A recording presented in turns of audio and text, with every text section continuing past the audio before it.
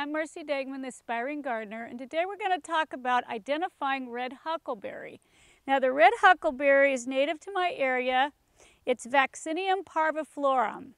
And the way that you can tell is that, first of all, it's a deciduous. Our other native is an evergreen, our blue huckleberry. So first thing you're going to do is look at the leaf, which in this case is they're very light, thin leaves. I hate to say it, but from a distance it almost looks like the invasive Scotch broom. So you have to get up closer and take a look. But once you get in, you see the wood.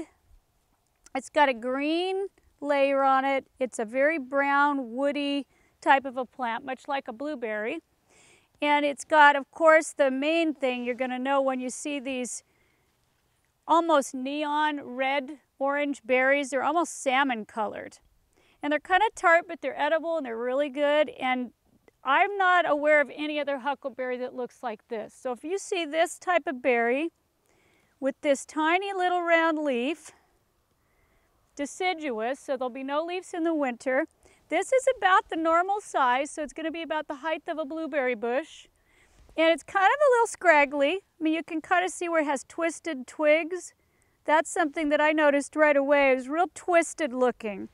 So there's quite a few characteristics of red huckleberry that are unlike most other huckleberries.